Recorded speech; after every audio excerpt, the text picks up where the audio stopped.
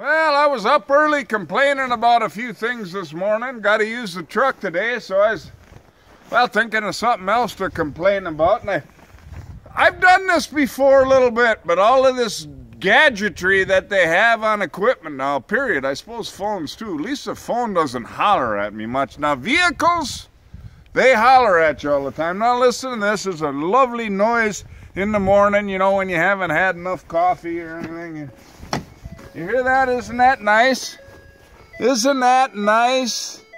And it's got that bleepity bleepity bloop. It might sound pleasant the first couple of bleeps, but if you haven't had enough coffee in the morning and you're not in a real good mood, that aggravates the crap out of me. I don't know about anybody else. Now, here's the thing. Let's shut that. Oh, God, I hate that noise.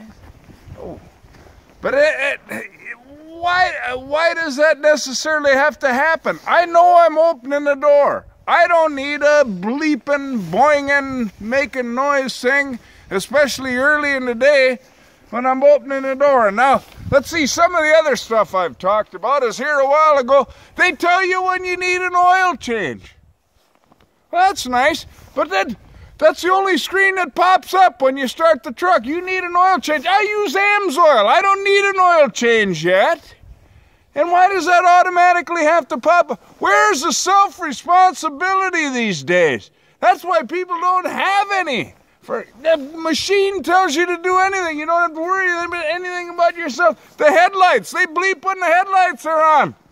You know how you find out if you shouldn't do that anymore? Your battery goes dead and you got to jump your truck. And that's how you find out, because you feel like an idiot and you're in a bad spot and that kind of stuff. Any of this stuff you should be able to figure out for yourself. If you never change your oil, your truck's going to blow up. That's a consequence. You're going to figure it out. But now the one thing, I don't know if this happens to anybody else, these auto door locks. Of course, you gotta have a situation, you know, I understand kids, I guess, but you're supposed to belt them in. But the auto door lock deal, when the truck goes and it starts and everything just locks.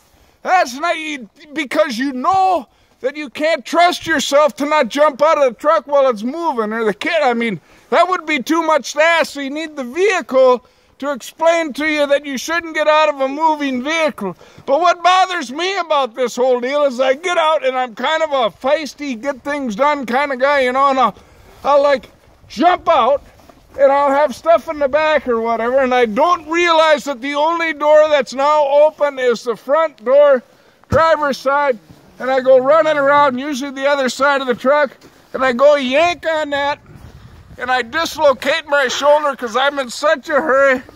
My arm is now out of the socket. I don't understand.